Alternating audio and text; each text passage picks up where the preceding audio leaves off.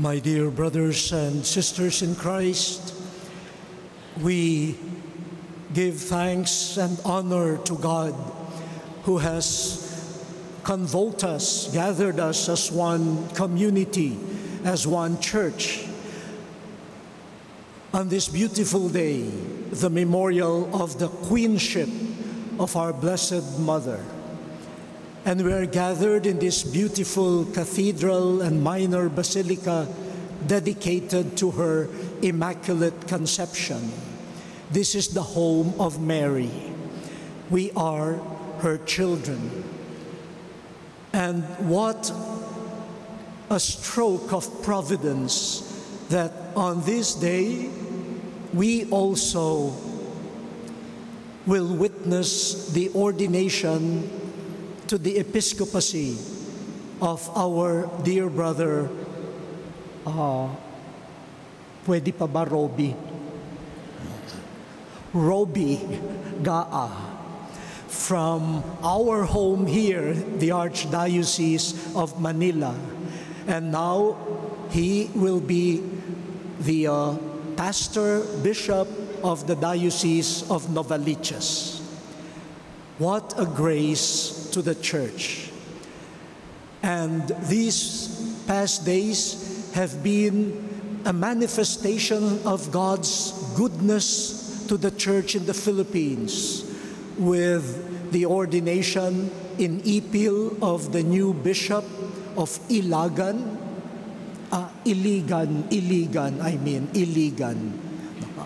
And then yesterday, the installation of the new bishop of Malolos.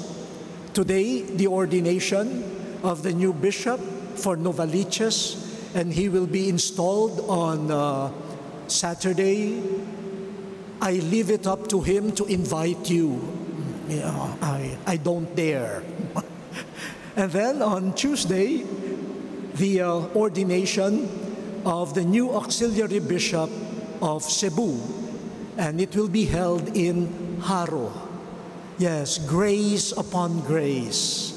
We are truly blessed, and we render to God all praise and glory through the hands and prayers of our Blessed Mother. And we thank our dear Cardinal Lolo Densi, who is present here among us, ang bubunyi ng langit at lupa.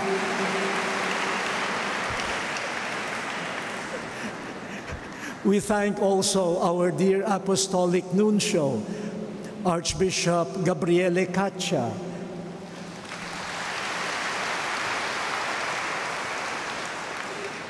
and the Bishop Emeritus of Novaliches, who still holds the position of Apostolic Administrator, Bishop Tony Tobias.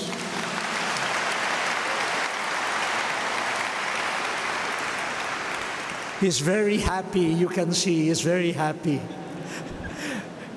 And we thank also our dear archbishops and bishops with our president, the CBCP president, Archbishop Romulo Valles.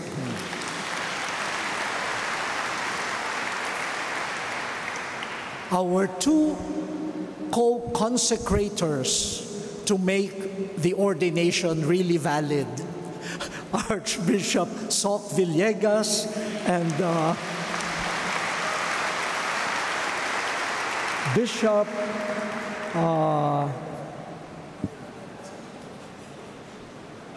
Milo Hubert Vergara, classmate, I think high school classmate of Father Roby.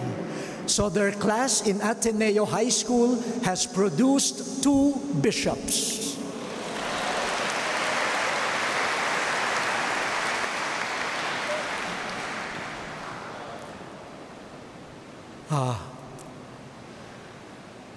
Mag-homily nga pala ako. Ano po? It's the memorial of the queenship of Mary. Yeah. Some people are asking whether we can establish her queenship. She was a simple lady from Nazareth. Why do we call her queen? Well, according to the teachings of the Church, her queenship is related to the kingship of Jesus. There is really nothing in Mary that does not derive from her relationship with Jesus.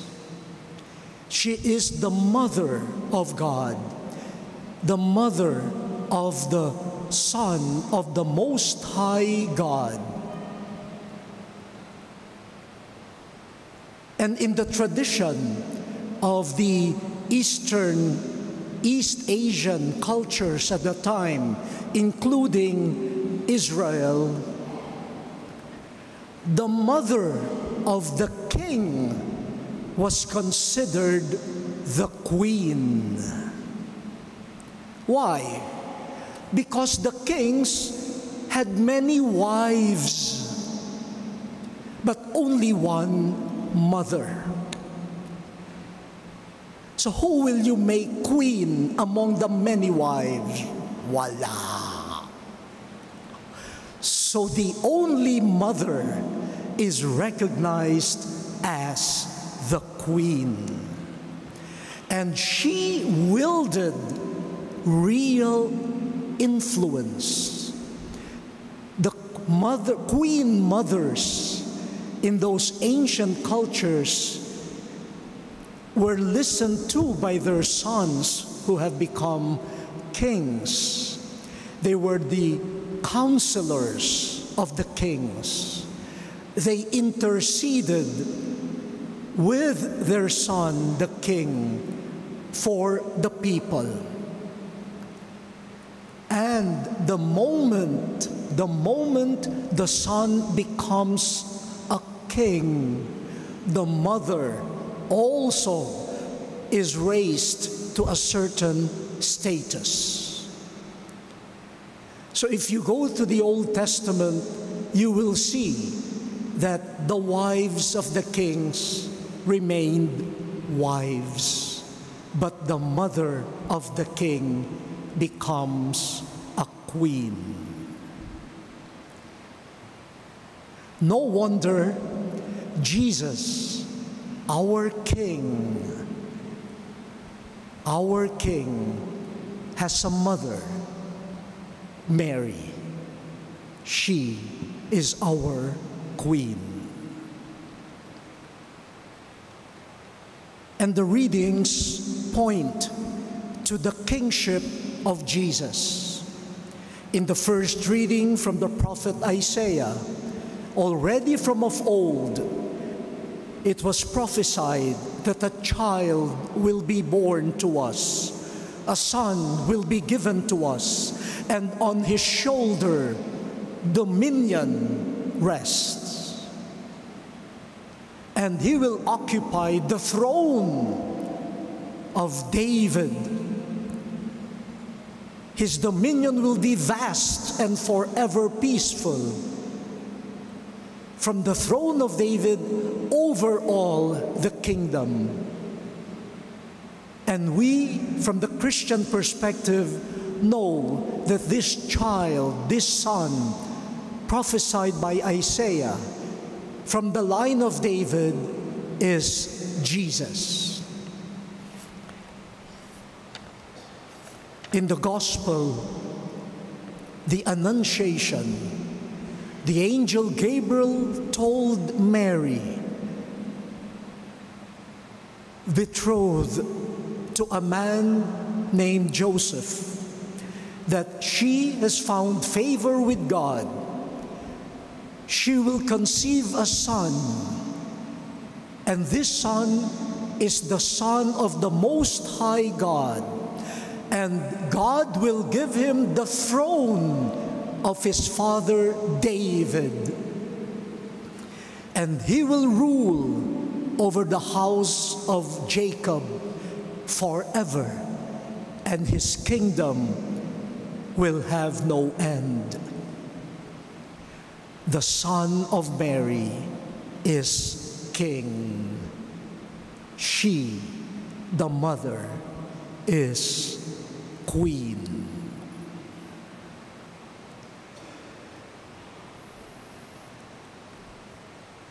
Kaya hanggang ngayon, maraming nanay ang reyna. May tradisyon yan, talaga. But then we have to ask, what type of queen is she? Well, before that, we have to ask, what type of kingdom does Jesus have? What type of king is Jesus? Then the queenship of Mary will follow. We know that the kingdom of Jesus is a kingdom not according to the norms of worldly kingdoms. It is a kingdom that God will initiate. It is God who will set it up. It is God's kingdom. It is a kingdom whose values are the beatitude, poverty, meekness, righteousness, peacemaking, even persecution for the sake of the name of Jesus and of justice. It is a kingdom where the greatest must be the servant of all.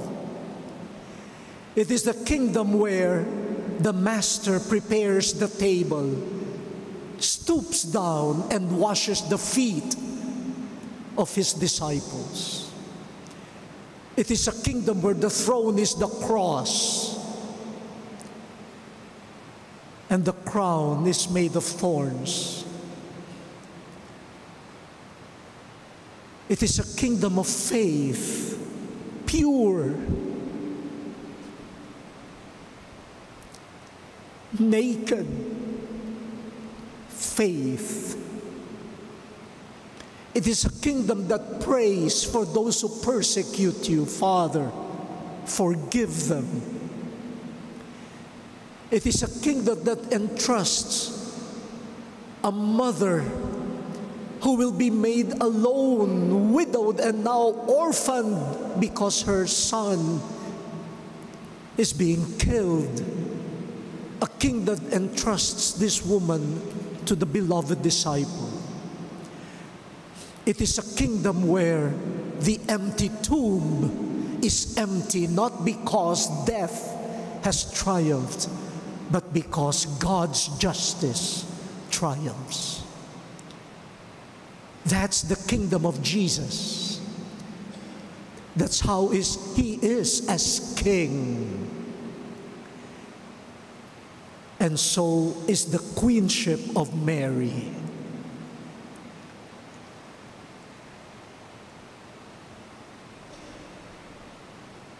Mary considered herself the handmaid of the Lord.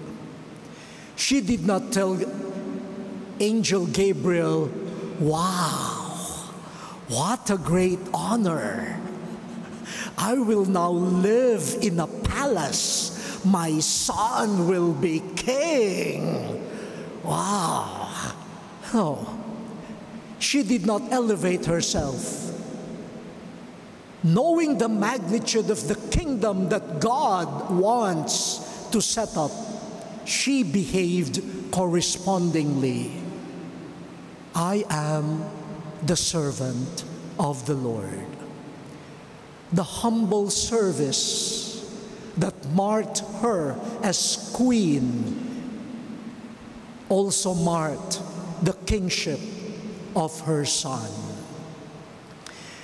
And the fathers of the church, especially Saint Augustine, will tell us that the motherhood of Mary, and therefore her queenship, is not just because she bore her son Jesus in her womb physically.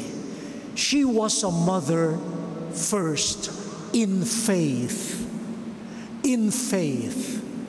by accepting God's offer, by responding to God and the mission given to her.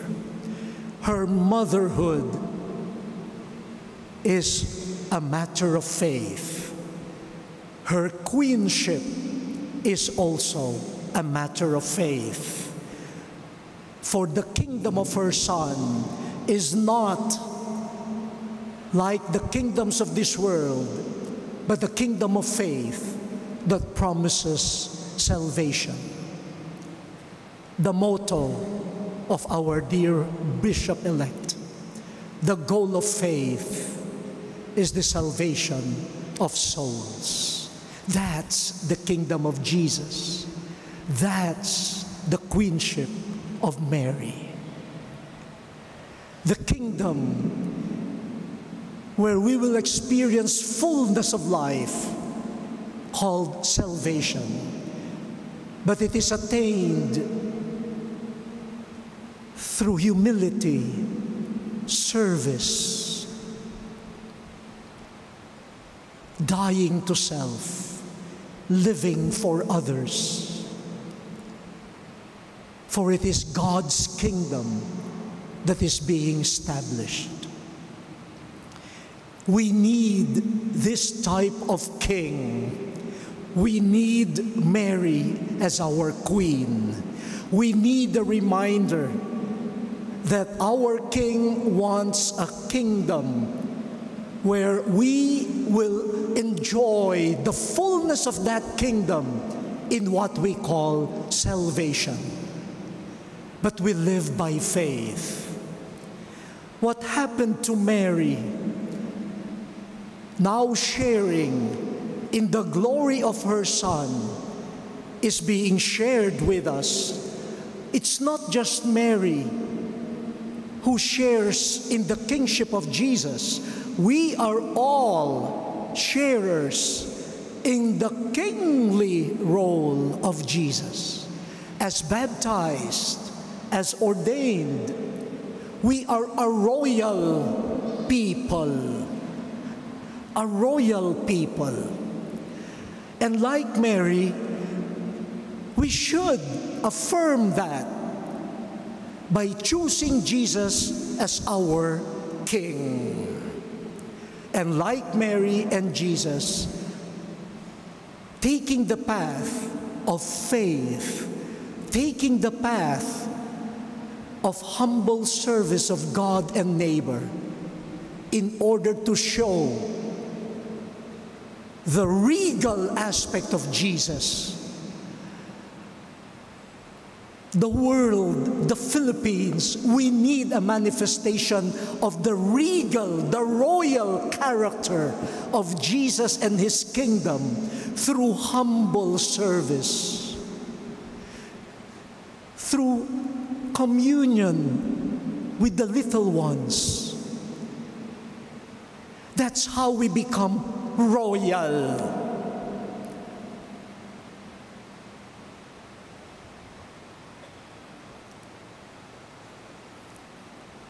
Kasi tayo minsan pag sinabi, regal, naku po, talagang nagkukumikumintap, kumukuti-kutitap, tainga, kwintas, mata, ganyan.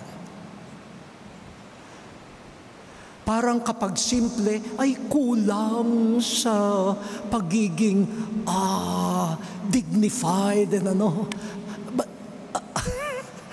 But to which kingdom do we belong? To what type of kingship do we affiliate ourselves?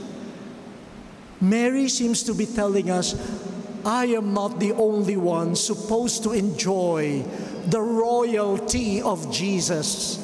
All of you baptized, the whole church, you are a royal priesthood. But let us together affirm in faith the kingdom of Jesus, the kingdom of God, and the ways of that kingdom. And the goal of that is fullness of life, salvation of souls. Father Roby, thank you for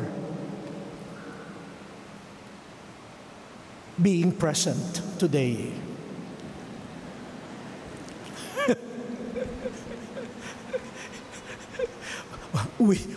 We were afraid he would be reported as a missing person. Pero hindi naman. Kagabi pa nandyan na siya. No po. And thank you for I know how difficult it is or has been for you. If I may tell them, we have been discussing his sabbatical. He asked permission after so many years in the seminary to have time not only for rest but for growth as a priest. And he wanted to experience some other aspects of priestly ministry. And after hearing him one morning, I immediately said, yes, yes. For you, for your good, for your growth, and for the growth of his ministry. I noticed that he was asking for a sabbatical, not just for himself, but so that he could equip himself to be a more well-rounded,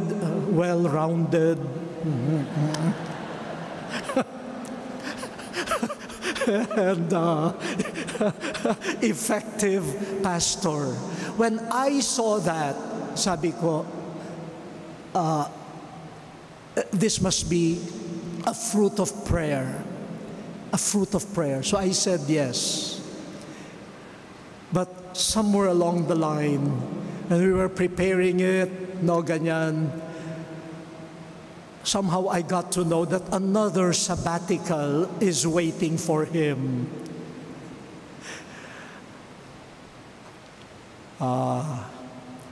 Yeah.